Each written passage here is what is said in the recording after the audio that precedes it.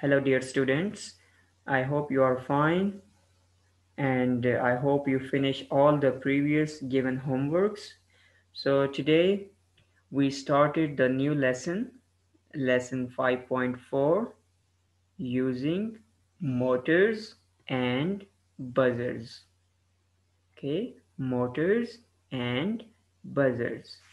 So, kindly open the page 54 where you can find your new lesson. And don't forget to write this date and day on your books. So as you know, this is the unit number 5. We are we learn about electricity using motors or buzzers. So, so what are the components of simple circuit? Okay, in this lesson we learn about the components of simple circuit. In the previous class we talked about how to make a circuit. Okay, so as you know, there are two types of electricity. This is the main electricity that is very powerful, and you can use electricity from the cells or from the batteries. Okay,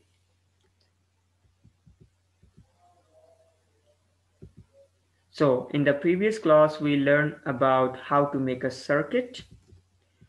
To making a simple circuit, we need a battery holder, bulb, the bulb holder, and we need two wires to connect with batteries. Okay, to connect with the battery, then we can make a simple circuit. So try to make a circuit. You need a bulb, a battery, and a wire. So to making a circuit, these are the things you need. Okay, so today we talked about cells. Okay, what are the cells? Positive and negative. Sorry, we learned in the previous class. I'm gonna revise for you. This is the positive terminal and this is the negative terminal.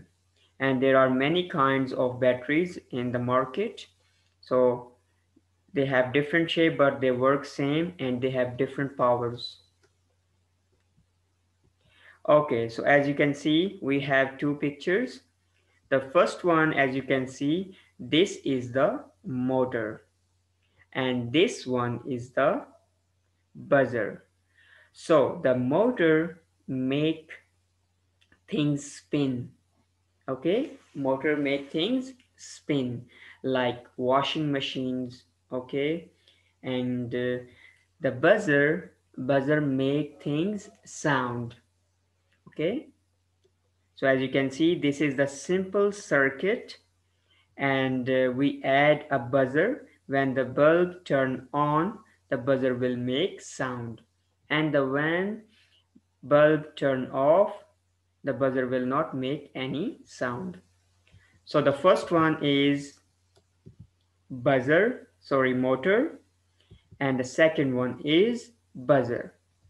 This is the motor, make things spin, and buzzer make things sound.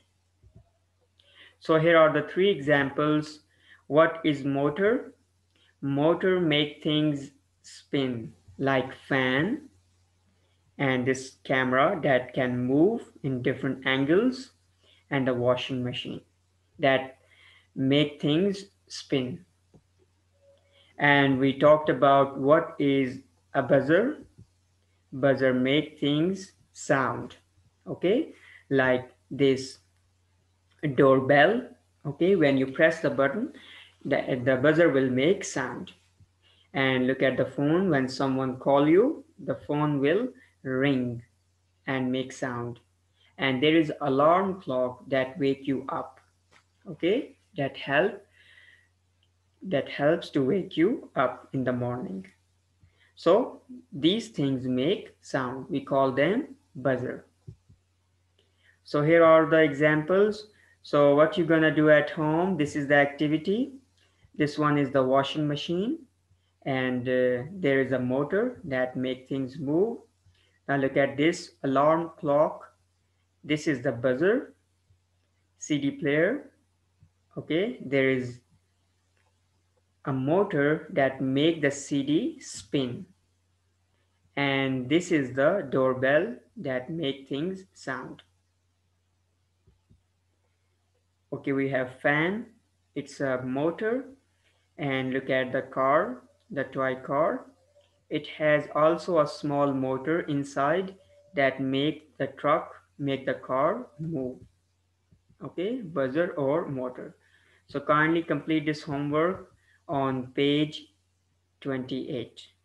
Okay, so today we learned that motors use electricity to make things turn or spin, and buzzers also use electricity to make sound. Thank you so much, guys, for listening. Try to complete homework. Good luck.